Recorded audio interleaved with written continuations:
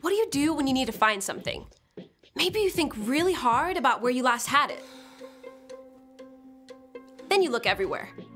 Up, down, inside, outside. If you still can't find it, you probably ask someone, "Mom, where's my retainer?" And most of the time, you find it. Unless it accidentally got dropped in here. But there is one thing you can always find. One thing that's always worth searching for. Wisdom. You won't find it under your bed or the bottom of your backpack. But whenever you need some answers, you can turn to God. Please help, God. I don't know what to do. You can find it written down in the pages of God's Word. Wise people see danger and go to a safe place. You can find it when you talk with wise people, like a parent or small group leader. As you grow in wisdom, it becomes easier to discover what you should do and do it. God can always help you figure it out. The more you learn to make wise choices, the more people around you will see God at work in you. That's why wisdom is an amazing way to worship God with your life.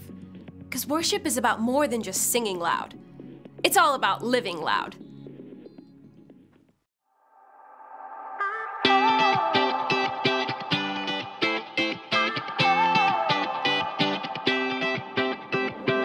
Whenever I need some answers, God, I turn to you.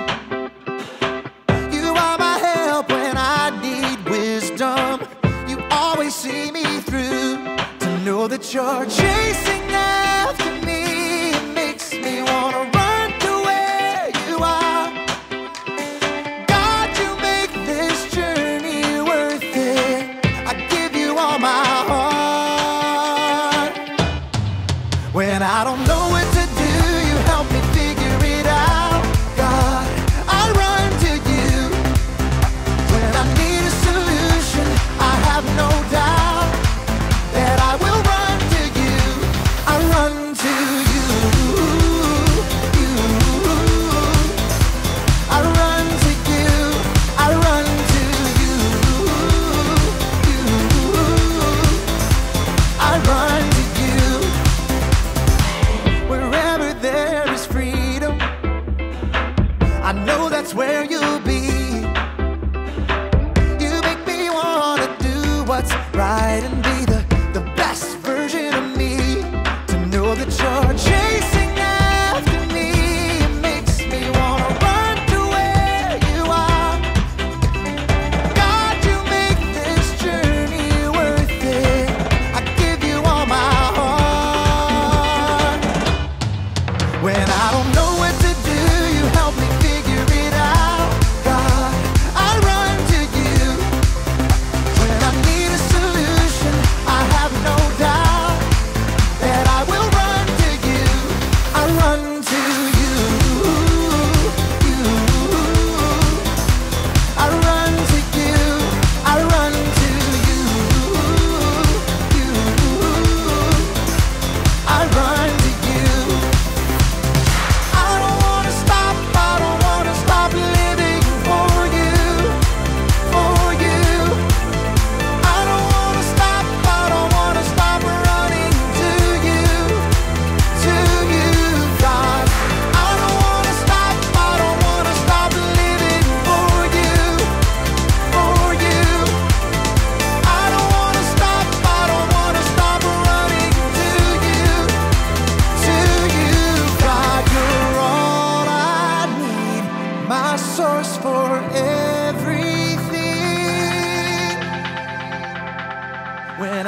know what to do, you help me figure it out. I run to you. When I need a solution, I have no doubt that I will run to you.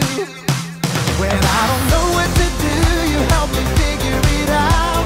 God, I run to you. When I need a solution, I have no doubt that I will run to you. I run to you. I run to you. I run to you. I run to you.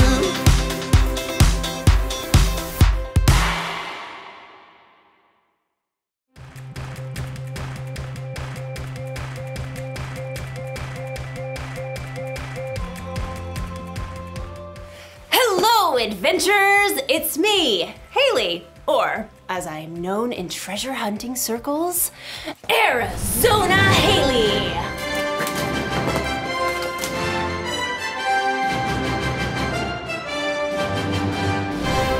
Or just Haley is fine. That's also fine.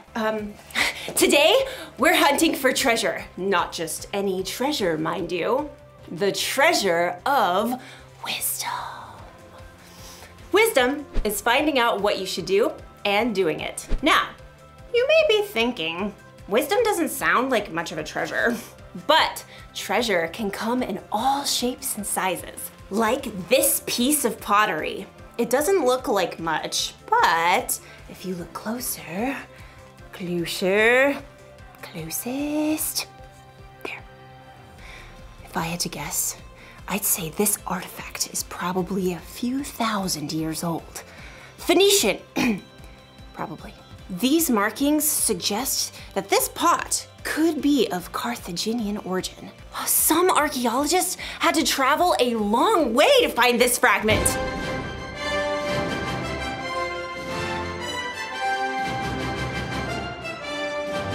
Who can say how much this piece is worth? I'm thinking 14, 15, $7.49. It looks like our archaeologist friend didn't have to travel so far after all.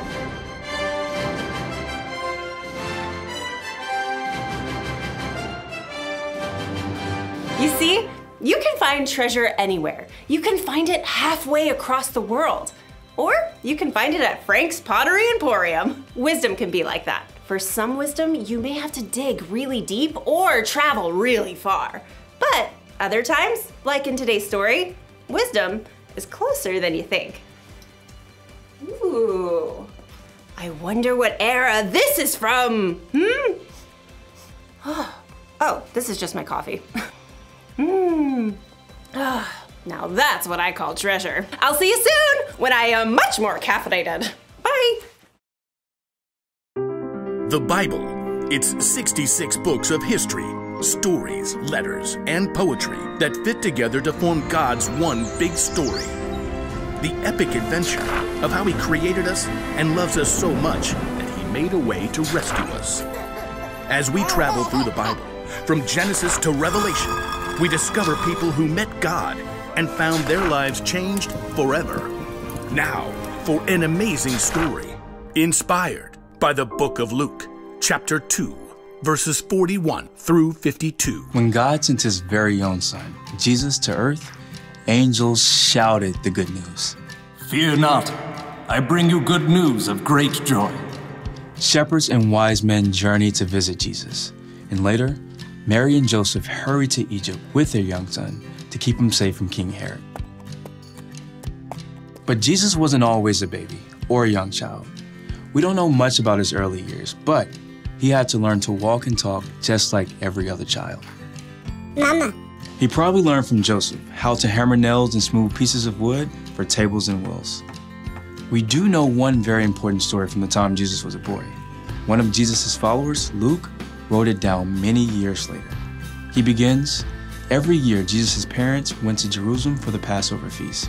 And when Jesus was 12 years old, they went up to the feast as usual.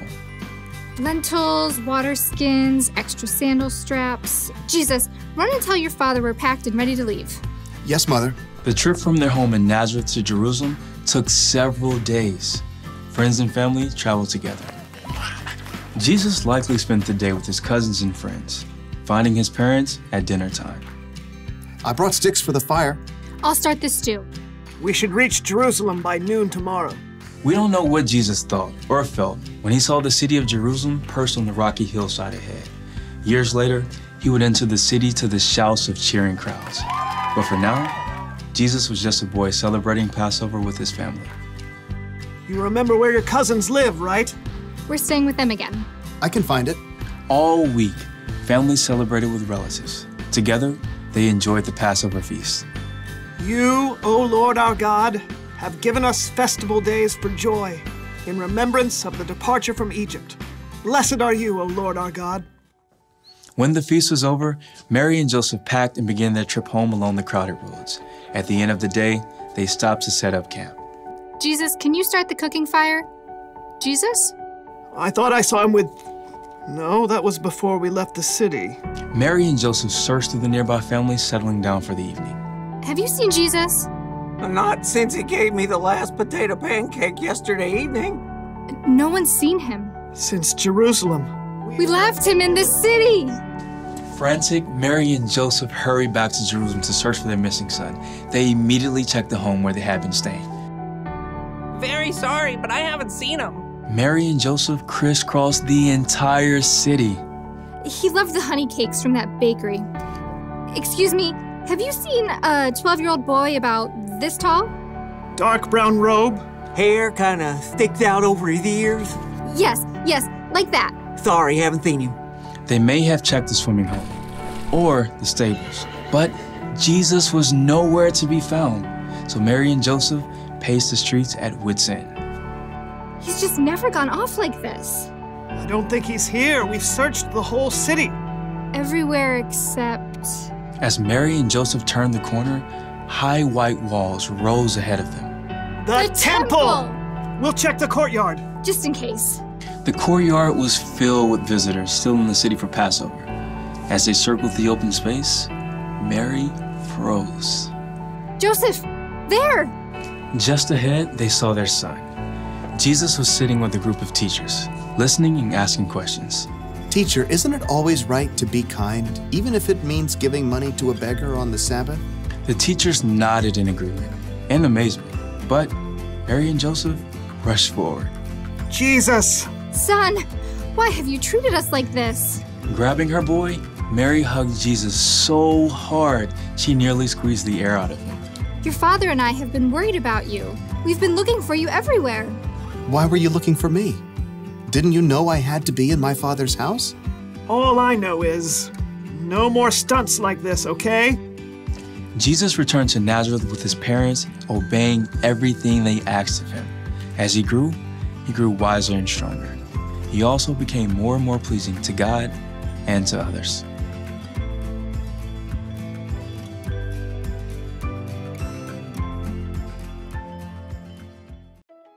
You want to know why wisdom is such a treasure? Because we have so many choices to make in our lives. Wisdom can help us know what to do and when to do it, what to say and how to say it, where to go, who to hang out with, all the choices. Wisdom is a very valuable treasure. So, where do we find wisdom? When Mary and Joseph were searching all over for Jesus, they found him in the temple asking questions and listening to wisdom from the teachers. So maybe we can search for wisdom from our church leaders.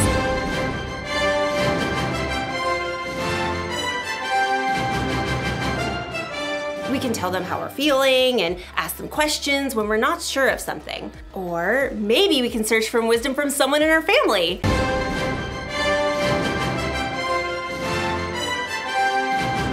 Your family probably knows you better than anyone, and they can help you make tough decisions in a way that no one else can. And there's another place that we can search for wisdom. Ta-da! The Bible is full of God's wisdom. Maybe you have one that looks like this. Or maybe you can find a Bible app on someone's phone, and then you should take some time to read it. Or have someone read it to you. Some people spend their lives searching for wisdom in the Bible. That's because wisdom is worth searching for. That's the one thing to remember today. Wisdom is worth searching for. Travel the world if you can, or look in your own home. But keep searching for wisdom. Valuable treasure awaits! Like this Etruscan urn shard. Ah! Hopefully that wasn't too valuable. Well, I will see you next time on our next adventure. I really hope we have some Etruscan glue.